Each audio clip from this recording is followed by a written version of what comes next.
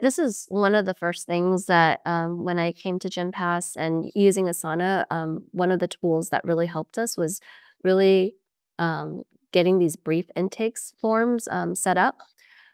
Typically, someone would actually submit a campaign, through this, and it's pretty simple, just to kind of help us categorize and really understand what the needs are.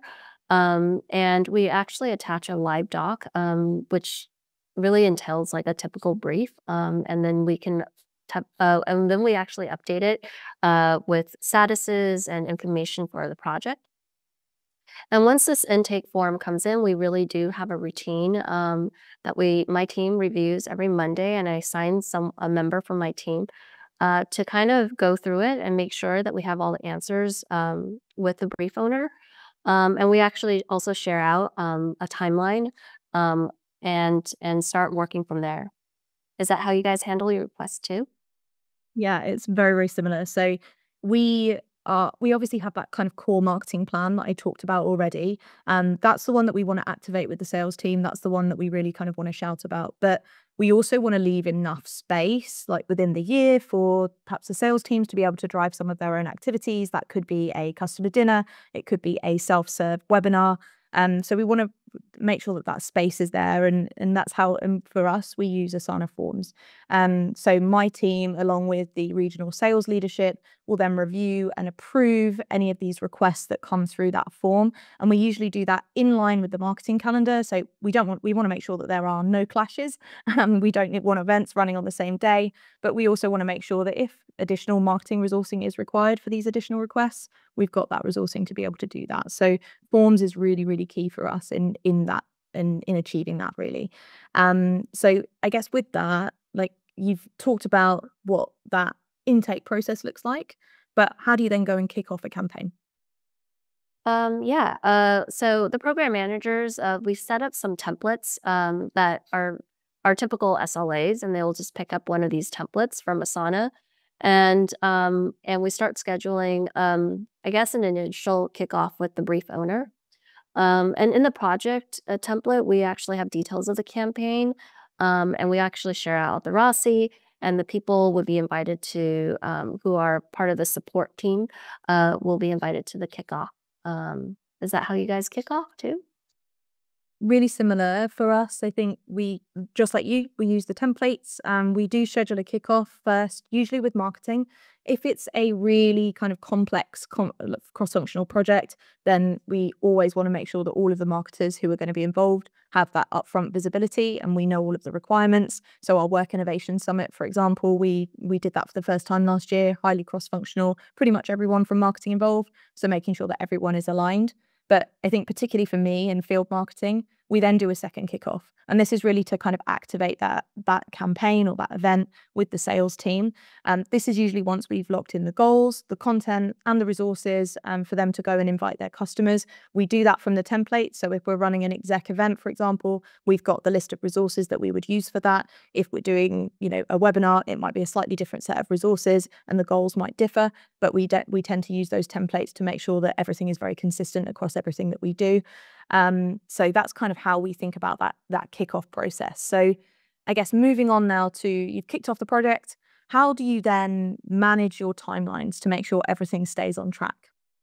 Yeah, I wanted to reflect that we are naturally kind of going into like kind of two kickoffs also. So we definitely start with an initial timeline with the brief owner just to give them a heads up of what it looks like. And then we start sharing out um, cross-functional projects that are connected to our master portfolio. And this will entail all the different channels that we are going to be kicking off with their specific timelines. But it really does funnel up to these major milestones that we have like a master template for the whole project. This portfolio view is where I can keep an eye on all my work, so I can easily dig into any of the programs that need attention as required. For example, I can see in Q2, we have a breakfast briefing that's at risk. We also have a webinar that's on hold in Q3. And that flags to me that we need to give these projects some attention in order to keep them moving in the right direction. As well as that, as a field marketer, a key part of my role is to work very closely with our cross-functional partners across the business, including sales, as well as business development. One of the things I've often heard from a sales team is that they needed one place to find information for all marketing programs. And that's why we built out this dedicated FY25 confirmed UK marketing programs project. I'm going to take you in there now on a separate tab. So this project contains all my cross-functional partners across sales, customer success, solutions, marketing, and business development. And it's where I store key information relating to our live programs. So here's an example of what a task will look like in this particular project. We use task templates as well to provide sales with all the key information that they need relating to programs, such as the details, the objectives, target audience, as well as, most importantly, the sales resources that they need.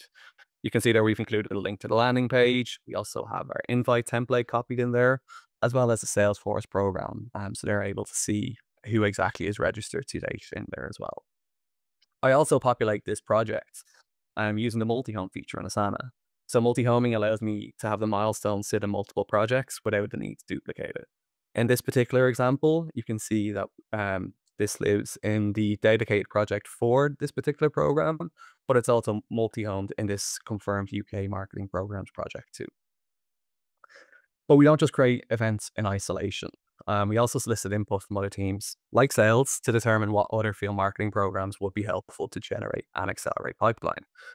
To that end, we have created a custom form, which I'm going to show you right now. And that form is shared with sales, where they can request regional program support from marketing. And here's an example of what that form looks like. And in this particular example, let's say I'm a salesperson, I've got a customer coming up who's really keen to share the use case on a customer webinar next quarter. And I know that will help me both accelerate pipeline as well as generate new pipeline for future quarters. Thanks to this form, I can flag it to the marketing team and ask for their support in the execution of the program through this form.